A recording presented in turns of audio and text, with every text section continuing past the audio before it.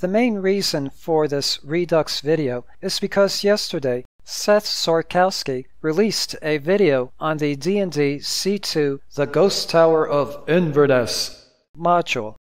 I have noticed that when much bigger YouTubers release reviews of D&D modules, my video reviews of the same modules have a chance to appear in the recommendations column. Yay! However, many of my earlier videos have received criticism on my robot-like voice, which, I admit, is not a good first impression. So, I hope the YouTube algorithm will start recommending this version of my walkthrough of the C2 module. Okay, so let me start all over again.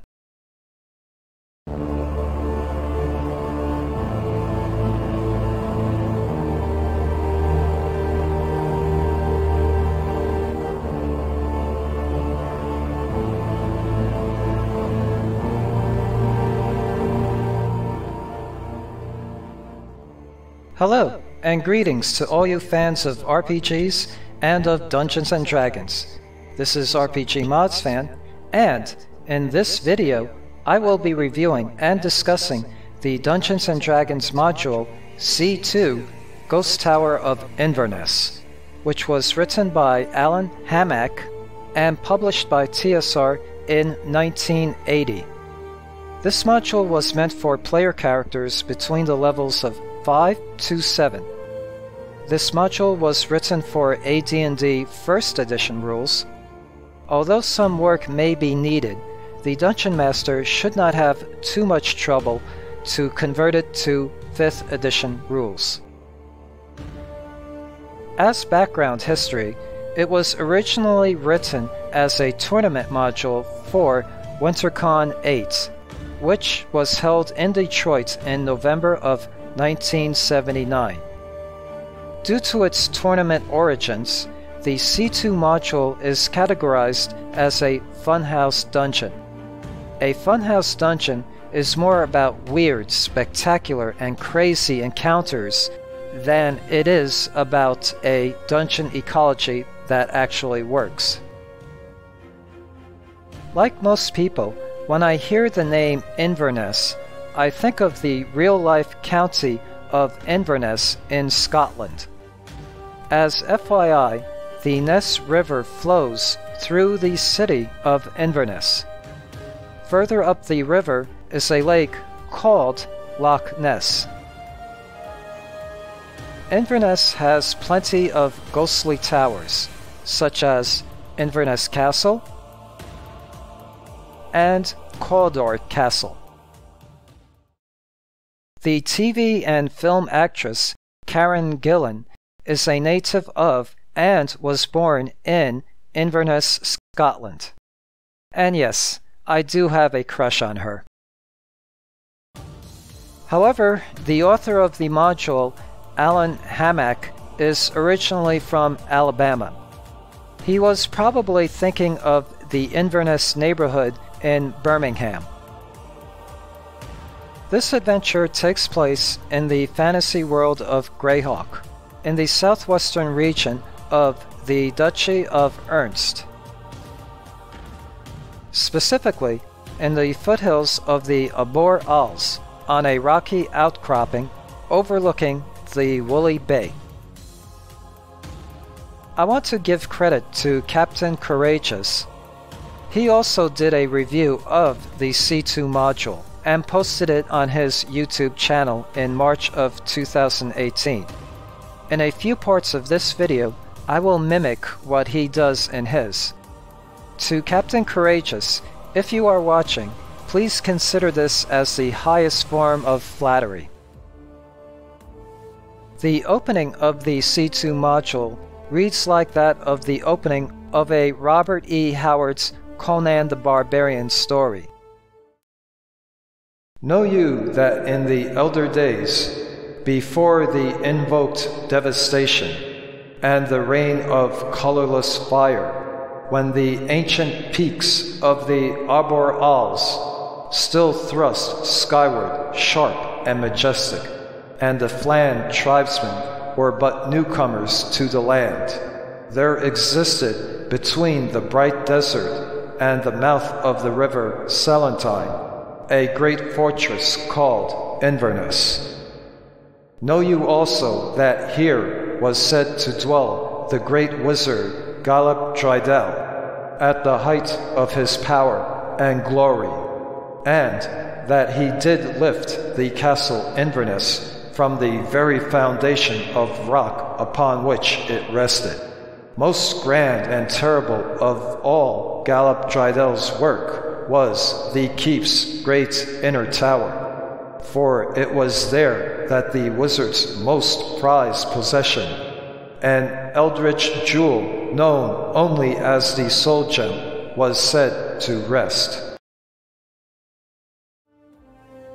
At the beginning of this module, the player characters will know the following stuff, or they can easily learn this knowledge from the locals.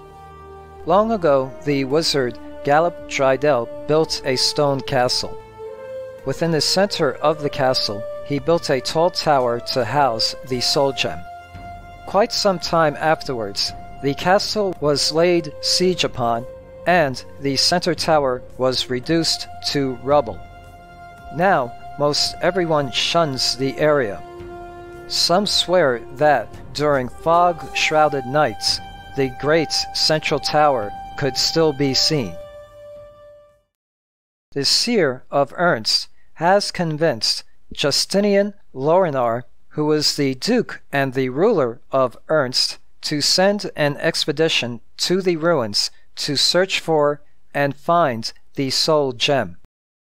In the tournament version of this module, where pre-generated characters are used, with the exception of one monk, the expedition is comprised of criminals, where they are given the choice of either finding the Soul Gem or being executed. My preference is for the players to use their own characters, so the Dungeon Master should come up with a plot hook that fits their campaign world. I will now be discussing the module itself, and this video will contain spoilers. Unless you are a Dungeon Master who will be running this module for their players, or are a player who already played through this module and are watching this video for nostalgia purposes, I would suggest not to watch the rest of this video. The Soul Gem is a plot device for the module. In literature, this is known as the MacGuffin. As mentioned before, the tournament version of the module uses pre-generated characters, who are criminals compelled to finding the Soul Gem. If your players are using their own characters, then here is an idea for the DM. Have the pre-generated characters as NPCs that the player characters can meet. Better yet, have the player characters hired by a rival country to the Duchy of Ernst, or a rival noble within the Duke's court to seek the Soul Gem. Hence, the pre-generated characters can be used as a rival party who are also seeking the gem. As you can tell, I am the type of Dungeon Master that likes to thicken the plots. Whether by compulsion or by choice, the player characters journey to the ruins of Keep Inverness. Since there is quite a distance between the capital of the Duchy of Ernst and the ruins, the DM can throw in a side quest or two during their travels. That is why I like the adventures in Dungeon Magazine. Many of them can be used as side quests. With some tweaking, they can be modified to fit the narrative of the Dungeon Master's campaign world. The Ruins Keep stands high on a hilltop. Its massive walls anchored deep in the rock upon which they rest. The walls of the keep are 50 feet, or 15 meters, tall, and 8 feet, or 2.5 meters thick, with numerous crumbling holes piercing them at various places. An enormous pile of rubble, 20 feet or 6 meters tall, lies in the center of the courtyard. This is all that remains of the once large central tower. Entry to the dungeon level is possible from any one of the 4 circular towers at the corners of the keep. During the course of this adventure, the player characters will need to go through each of these towers. The first objective of the player characters is to find and join 4 parts of a key. Each part of the key is a blue-gray rectangular bar with a circle on one end. Put together, the key will allow access to the transdimensional and transtemporal Tower of Inverness. The 4 parts of the key are located on the dungeon level and lie in the rooms indicated on the screen. For now, the center room, labeled room number 15, is inaccessible to the player characters. Also, notice that some of the rooms are blank. The Dungeon Master is free to fill in these rooms however they see fit. The dungeon level of the ruined castle is not too sturdy. Cave-ins and collapses will occur from the use of fireball and lightning bolt spells.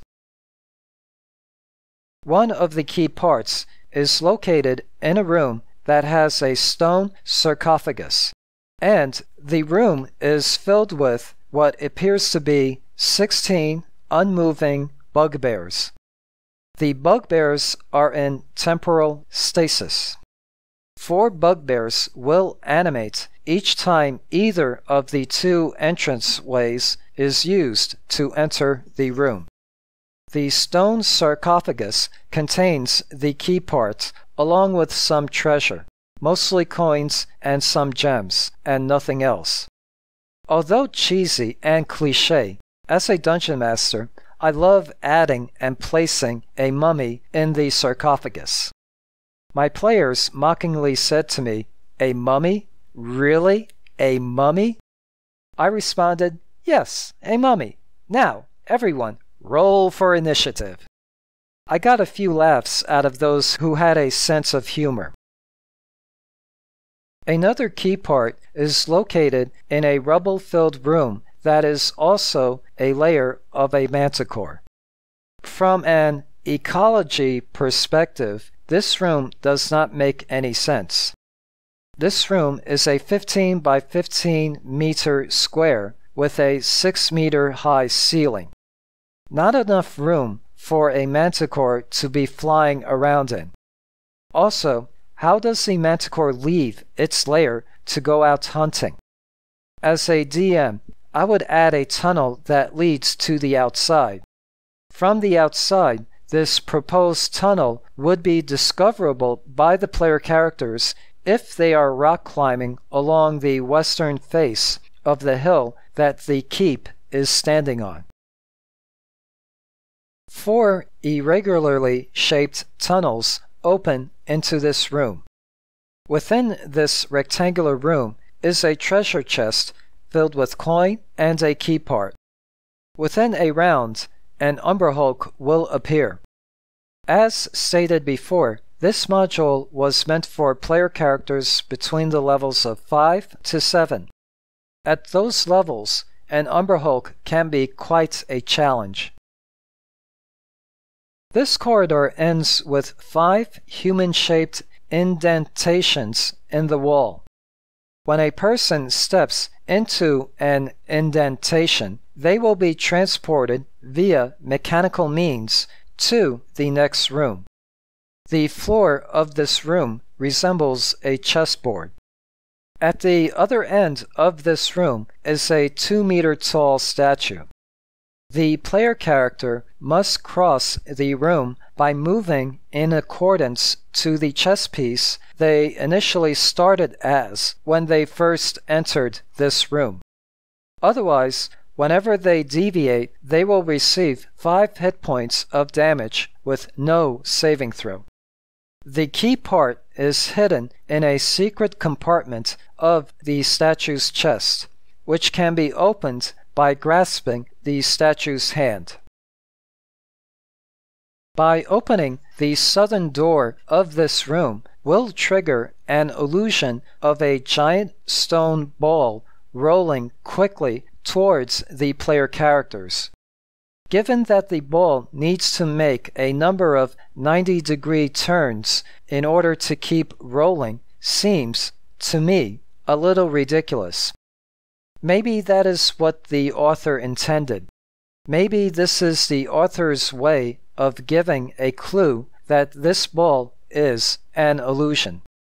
Anyway, this giant stone rolling ball scenario resembles a scene out of an Indiana Jones movie. By the way, the C2 module was released in 1980. A year later, the first Indiana Jones movie was released. So, I cannot say the module ripped a scene from Indiana Jones. Instead, it seems Indiana Jones ripped its scene from this module. Although the map shows double doors at each side of the central chamber, to the player characters approaching it, it seems the corridor ends in a gleaming wall of blue-gray metal, smooth enough to reflect their forms as they approach, no matter which direction they approach from. In the center of each of the walls is a square channel with circular corners cut into the surface of the metal. The key parts may be joined into one key and then placed into the indentation, or placed one at a time into the sides of the square. When the indentation is filled, a line appears at the center of the blank wall and then divides into 2 halves, opening into a 12 by 12 meter square room. The walls, floor, and ceiling are all made of the same smooth blue-gray metal. The room has 8 thickly padded reclining chairs.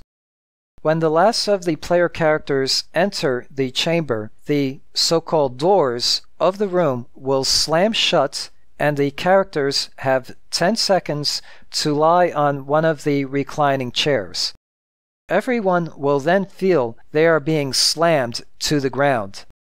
Anyone not reclining on a chair will take 1d8 damage.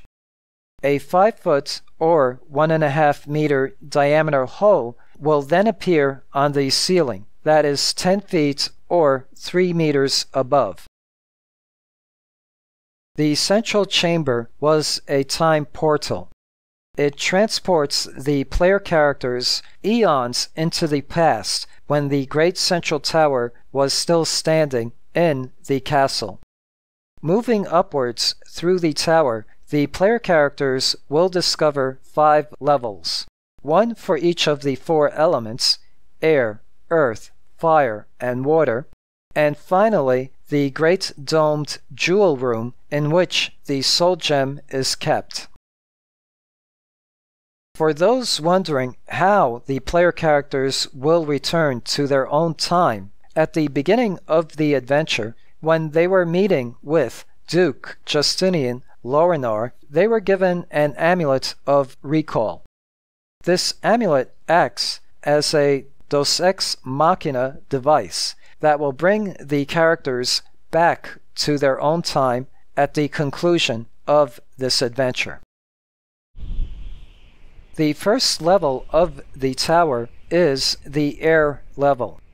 Here there is a warm, thick, rolling mist. There are 2 encounters at this level. One is a Hierarcho Sphinx. The other are 3 pteranodons. A spiral winding iron staircase leads up to the next level. The second level of the tower is the earth level. Here there is a dense forest. A total of 3 Sioux monsters can be encountered.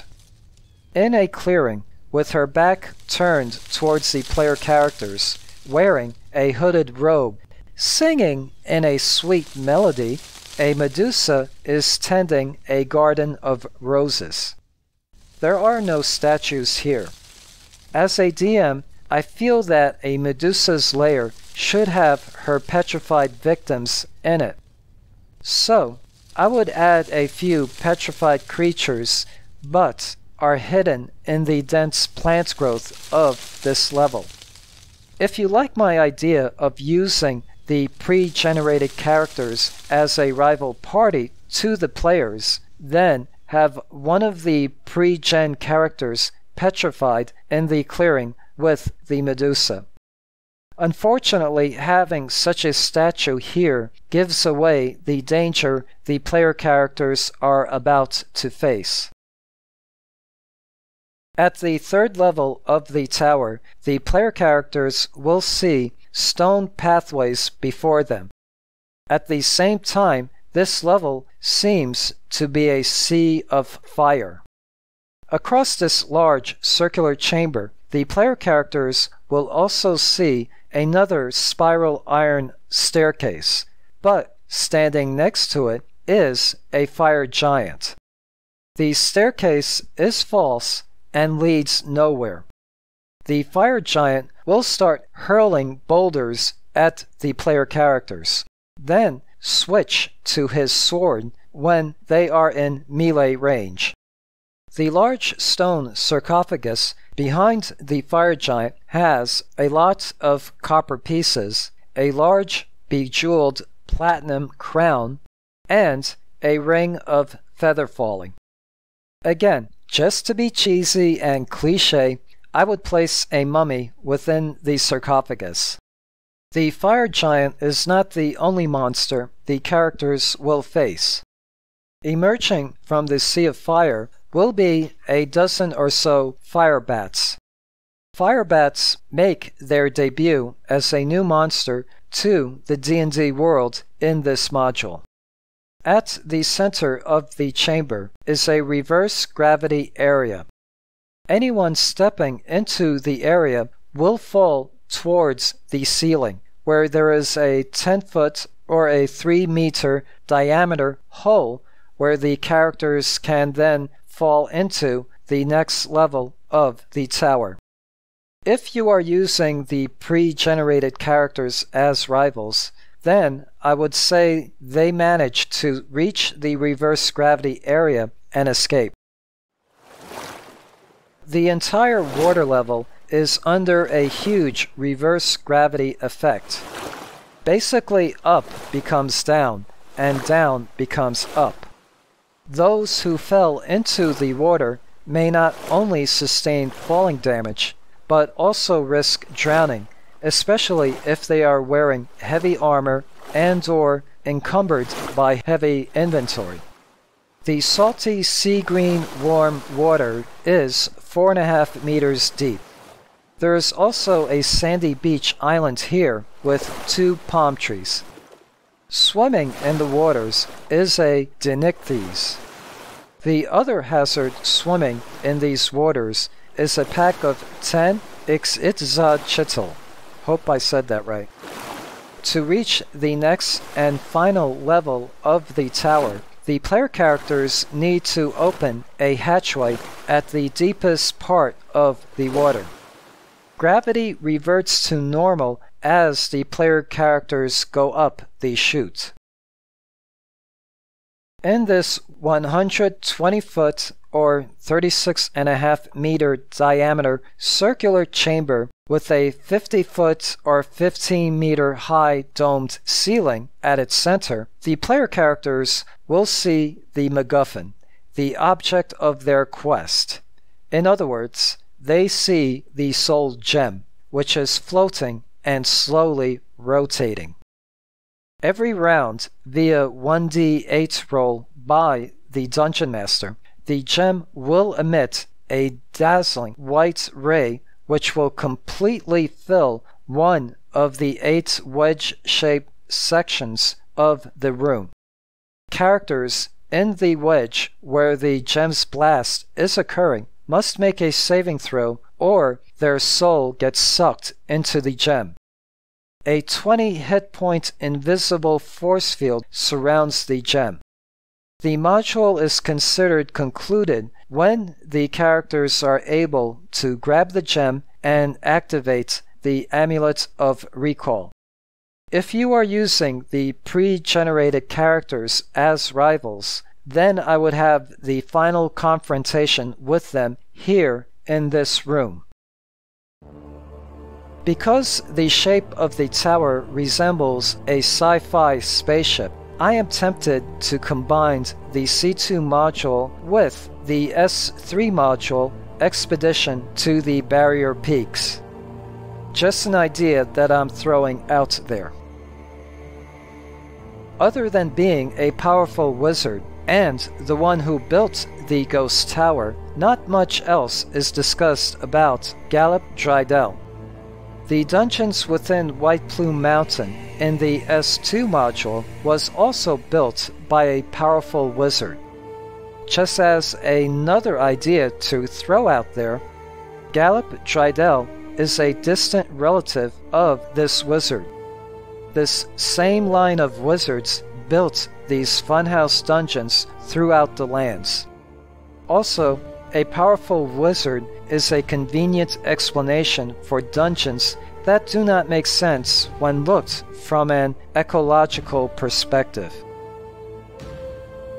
As you can tell, I am the type of dungeon master that likes to link modules together in some form of an overall arcing campaign.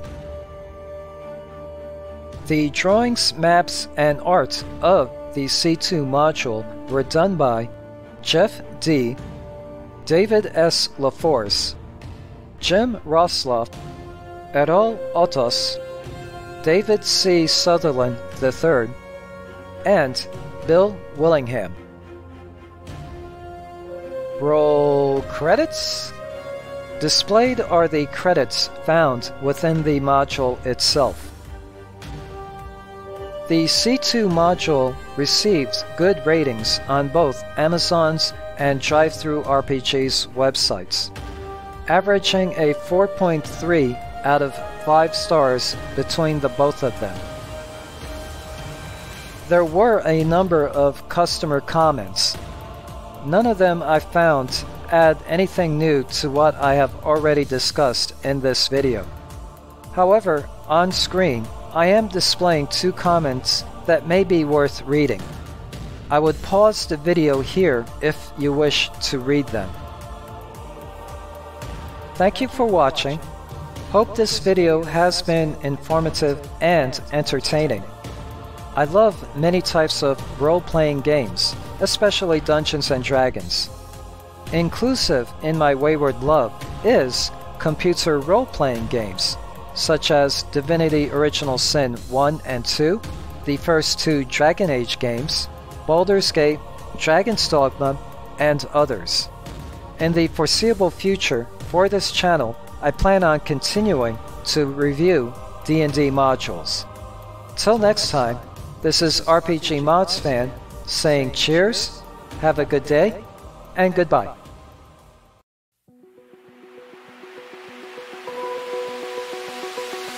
Open eye, feel the waves cut through me, hypnotized by the sounds I'm breathing in. Hold tight, chemicals collide.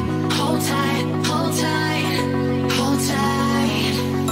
Dripping lights paint the skies, all because of you. Dripping lights paint the sky.